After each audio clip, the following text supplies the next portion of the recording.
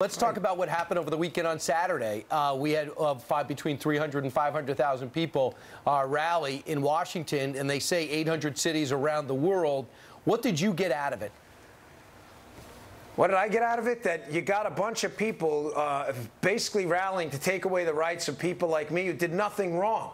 Brian, I didn't do anything, all right? I'm a legal, patriotic, American gun owner. I own firearms. I keep them safely in a safe. I did nothing wrong. What I still to this day don't get is when there's a number of viable, workable solutions out there to enhance law enforcement and school safety. They're sidelined in this endless effort by liberals and people they co-opt in their movement to take away firearms from people like me who didn't do a damn thing wrong. What did I do wrong? Why should I have to surrender a firearm to you for doing absolutely nothing? This is all about straw men and scapegoats. The NRA did it. Law-abiding gun owners did it. We did nothing wrong. And I'm telling you, this is going to be a significant backlash to this because American gun owners are getting fed up by being blamed for the criminals in society. So Dan, we did nothing wrong. Dan, right there at the bottom of the screen, it says that you're a contributor for NRATV. With your experience and work experience and being a contributor for them,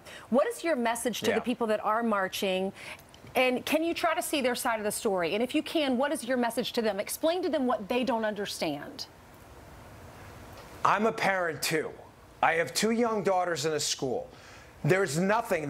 Listen, if I triage my needs in life, my kids are number one.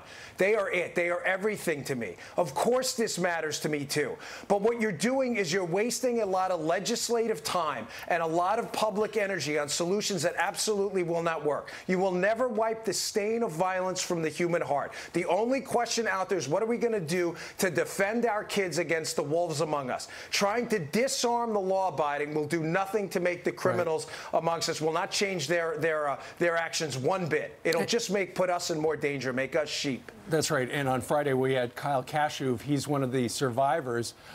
He did not take part in the activities over the weekend because he's on the other side. He supports the Second Amendment. He said that what happened at Stoneman High School was a breakdown in law enforcement. And, you know, we have talked with you about that in the past.